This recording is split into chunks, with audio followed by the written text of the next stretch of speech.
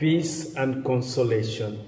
Our verse today is taken from the Gospel according to Matthew chapter 22, verse 14. For many are called, but few are chosen. Our verse falls in the parable of the wedding celebration as presented in Matthew chapter 22, verses 1 to 14.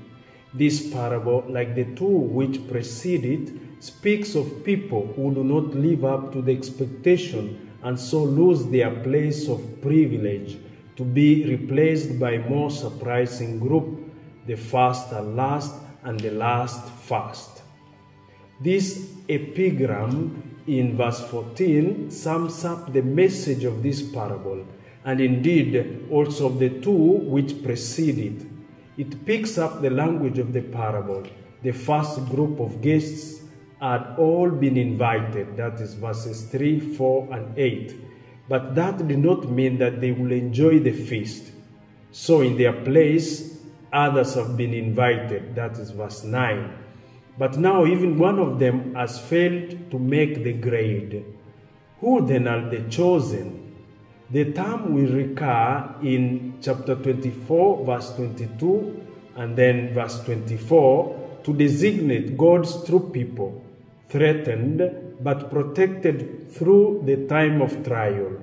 And in 24 verse 31, for those summoned from all over the world to make up the new people of God after the failure of the old regime.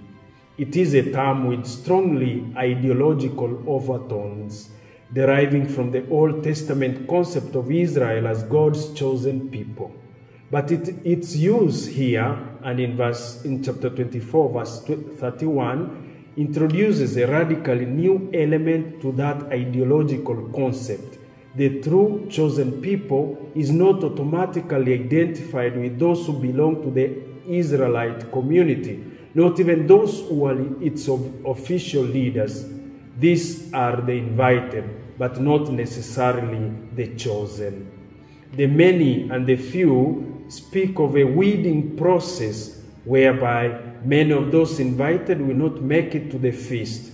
The chosen are the new tenants who will produce the fruit, who, as seen in the last parable, may be Jewish or Gentile. Their chosenness does not depend on their racial origin, but on their response to God's summons and their readiness to give God his due. If we have responded to the call of becoming true Christians, it is only because God has first been at work in us to turn us to himself in Christ. Therefore, we are reminded that believing requires choices, radical changes, the disposal of what is old and dirty to make room for a new decision.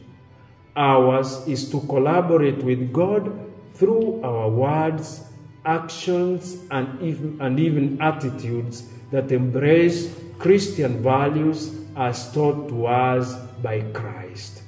Let us pray. Lord God, we thank you and praise you for the many ways you blessed us and brought us close to you in our lives. We humbly ask you to grant us the grace of true conversion through Christ our Lord. Amen. For many are called, but few are chosen. Have a nice day.